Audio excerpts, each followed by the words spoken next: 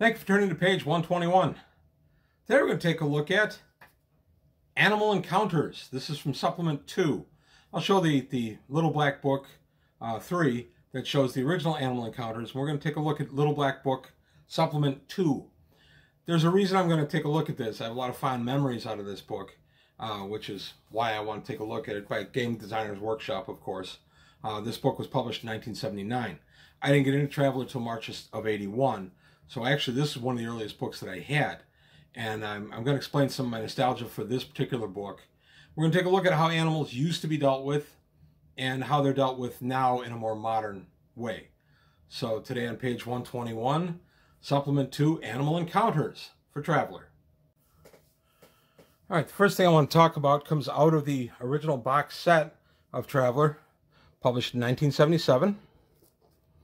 And there you have my lovely battered copy of it. This guy has seen a lot of miles in my car going to and from games. And the book out of here that deals with it is Worlds and Adventures. And in this book, we got our first look at wildlife on a planet. One thing I always liked about Traveler, it really struck me when I first started reading Traveler, when I started playing it and then I started reading it on my own, is that the animals fit their ecological niche. In other words, they belong there. They're not just these fantastical monster beasts, which Star Wars is very famous for. These aren't beasts with powers that just shouldn't be there.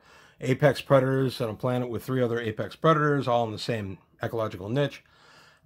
I liked that about Traveler. I still like that about Traveler. It's one of the things that keeps me coming back to Traveler, is that it makes sense. Now, some of these animals are rather fantastic, but that's also kind of the point. They are, quote, alien, unquote. So basically, Animal Encounters starts on page 28 and takes us through what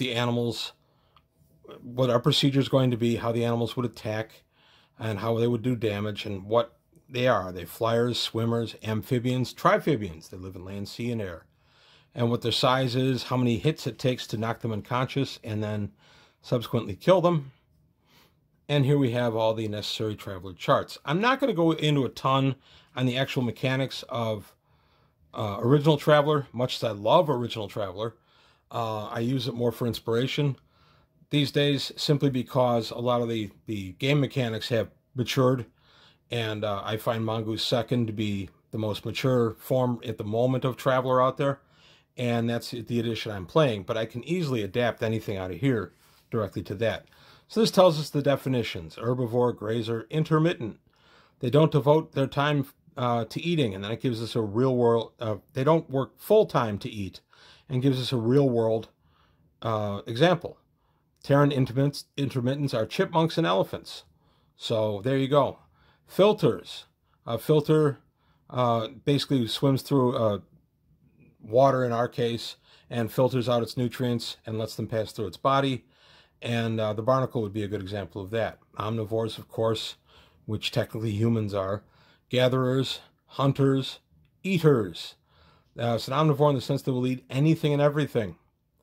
Carnivores, says itself. Pouncers, they attack by pouncing on prey from surprise. Chaser, they chase you down. Trappers, they set up some type of trap for you. A siren uses Venus flytrap is a good example of a trapper, or rather of a siren. Killers, they kind of enjoy killing. They have the shark here as a killer. I don't know how accurate that would be now, but this book was written in 1977. Scavengers, intimidators. Intimidator, the example they give here is a coyote. Wolves, I think, would also be intimidators. Hijackers, they give a lion or the Tyrannosaurus Rex as hijackers. Carrion eaters, the buzzard would be a good example. Also hyenas. Reducers, which would be bacteria that dissolves the food. So we got a lot of nice definitions of what they meant here. And then in each of the charts, we had a place for this type. And then it gave us examples of when they would attack, when they would run away, stuff like that. So I liked that, but this is pretty limited. It's only about 5 pages long. It's about 8 pages total. So you kind of go, okay, well, it's the core rule books. They're still going to give us something, and they did. 1979, they gave us Animal Encounters. And the reason this book has a special place in my heart is this was our monster manual. Like most people, I came from a D&D/AD&D background into Traveller. My buddy came home from college with it on spring break one year in '81 and said, hey, I've got this cool game. We're going to go up and into his family room, and we're going to roll some characters, and you're going to enjoy this. And what do you know? My first 2 or 3 characters died. Very first introduction to Traveller. I laughed my tail off. I thought that was wonderful. So then when we started playing a little bit, we got Animal Encounters, and this becomes a monster manual. It's a well thought out book, but it is a monster manual. Interestingly, there's no real credit on this, at least in my copy. I don't see who wrote this. I imagine it's Mark Miller, but it doesn't say. So then we get them by world type. 1 picture. That's it for this book. There are no other pictures of our creatures. Our monsters have no pictures. And it gives us the terrain that they're in, and here are all the charts. So if I have a small world with a thin atmosphere and my terrain is prairie, I would throw on this chart, and then I would end up with that. And here is what they would do. What do they look like? Well, that's up to you as the game master. Fortunately, I'm also a comic book fan. So what I would do is I would roll on this chart. I would find the monster, creature that I wanted. Let's face it, we call them monsters. I would find it, and then I would go through my comic books, and I'd go, okay, this guy looks kind of like what I'd want.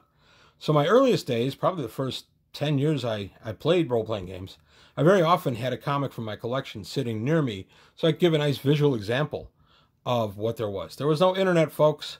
We didn't have easy access to exotic-looking creatures and people posting up their excellent artwork for us to take a look at. It was what you could find, and I always considered myself fortunate that I was a comic book fan. So the book goes on. There's a bunch of creatures brought in here, and there are also events.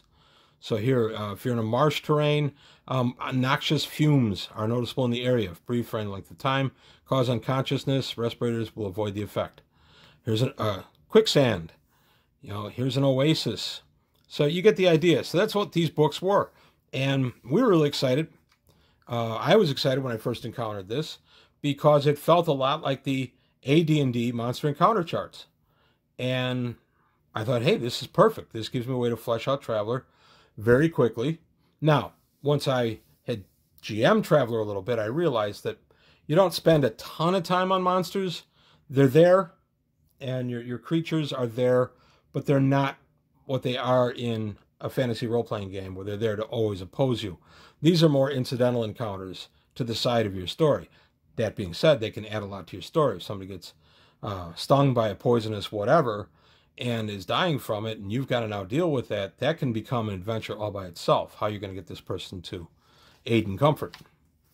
So then we keep going on, and I like that it's set up by different world sizes and the atmospheres, things like that. I'm not going to go through every single page of the book. I mostly just went to this book because of nostalgia. I was thinking about this book the other day, and I thought of how much fun we had out of this book, and I thought, yeah, I want to take a quick look at that. And I want to take a look at Animal Encounters in general. So here we have a book with a bunch of different encounters with unnamed creatures. Yes, you had to name them yourself also. And you had to come up with some kind of mental image for your players. Or in my case, I would just take a comic book that I thought had something that looked like it. And I would put that on the table, and we would go from there. Lead figure for these things? No, you didn't have one. Very often you just used a stand-in figure of some type. So I'm going to go through here.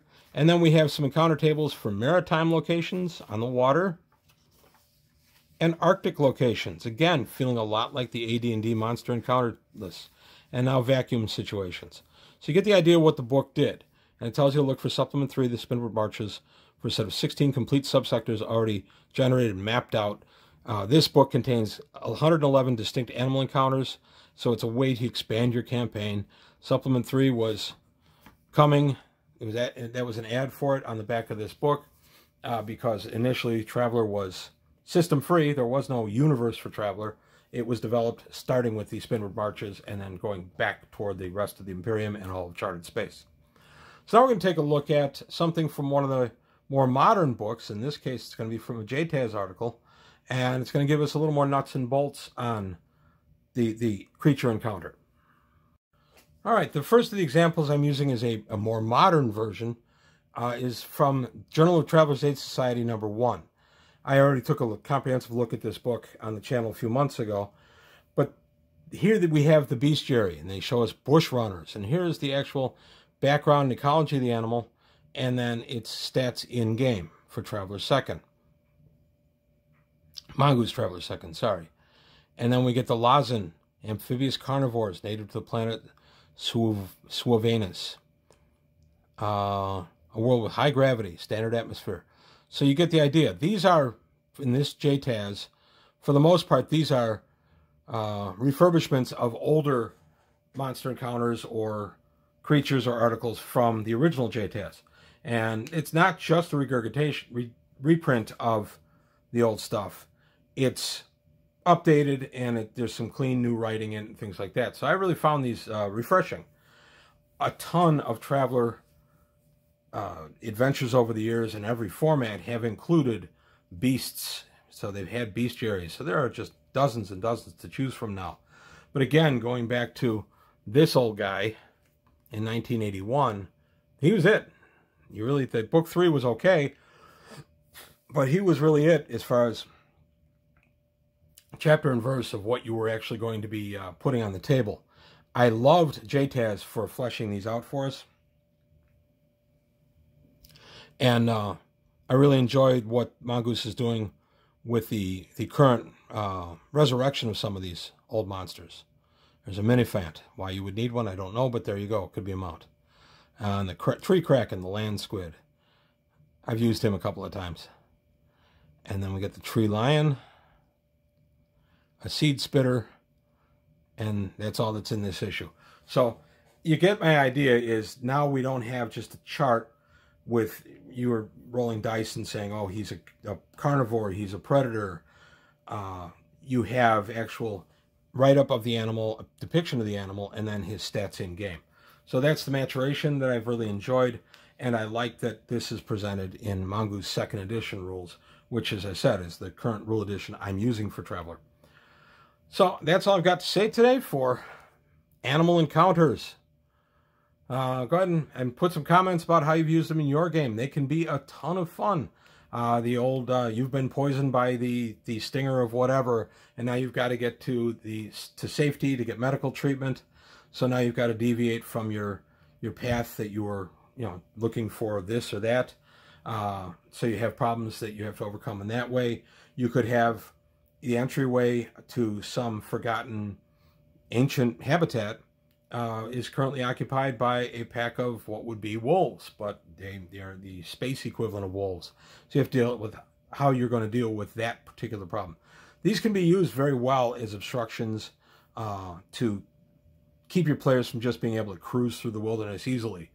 You're not going to see a ton of animals in settled areas, although there are certainly rat and rat analogs that come to mind. So that's something you could also introduce if you wanted to.